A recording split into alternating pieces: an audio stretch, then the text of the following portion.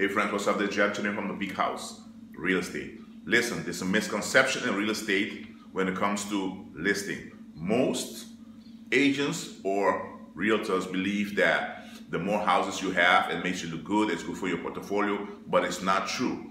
Your greatest asset is not in having a list of a lot of houses, but your greatest asset is in having a list of ideal clients.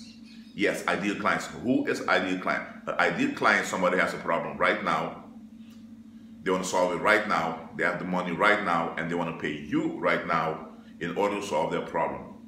So stop working on just listing a lot of houses, but work on having a list of ideal clients. People who already have money and they want to do business with you.